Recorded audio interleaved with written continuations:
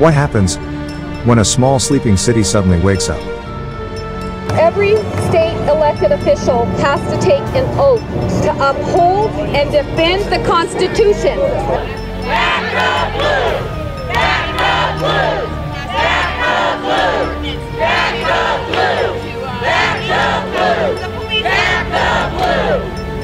Make sure that your rights are safe and secure, fighting so that your kids can go to school, fighting so that you can go to church, and fighting so that you can hopefully one day eventually walk back into that assembly meeting and again turn on your open for business sign.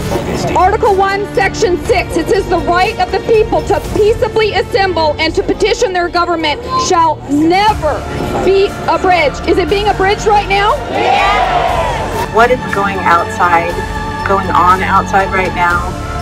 A legal assembly? Or is it actually a riot? Yes, 447231. It said public meetings of the Assembly School Board Commission shall be open to the public. Are they open?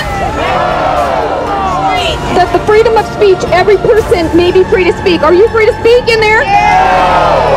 No. Or is it actually a riot?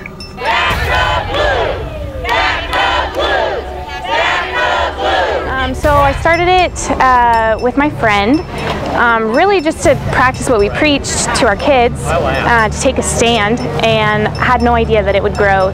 Here today at the library, the assembly and the mayor are not listening to the people. They're not representing what the people of Anchorage are actually saying. They're trying to push through these things right now that don't even have anything to do with coronavirus, or they're doing it with their own special interests in mind, or they're doing things.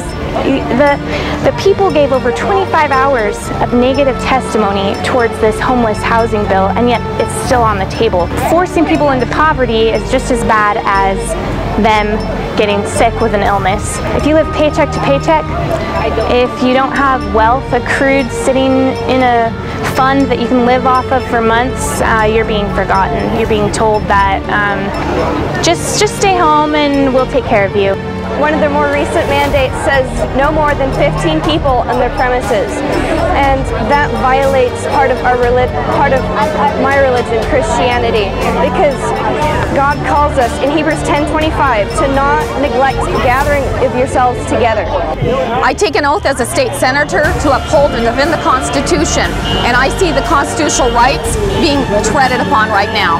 And as elected officials, we swear an oath to the Constitution. That means to uphold, and sometimes you got to step in the gap and defend the people's rights. So I'm here to defend the people's rights. We'll make sure that they hold every elected official, whether it's the mayor, whether it's the governor, whether it's your assembly, your school board member, your state house, your state senator, hold them accountable. Read this Constitution. Read the Declaration of Independence, why we broke away from King George III.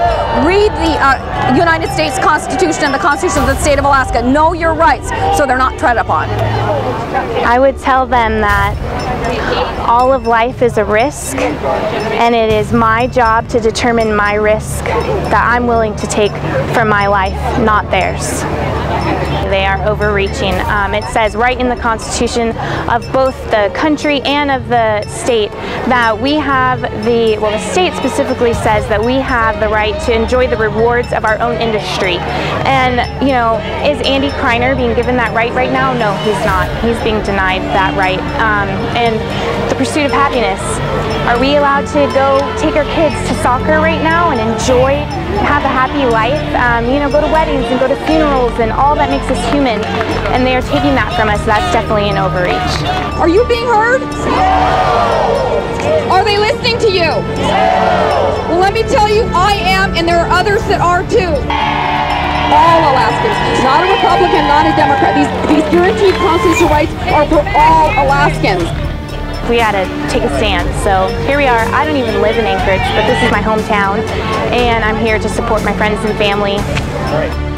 And this new mandate violates our religion. So this new mandate essentially violates the very First Amendment to the Constitution, which is crucial to the foundation of America, and I believe that is very wrong.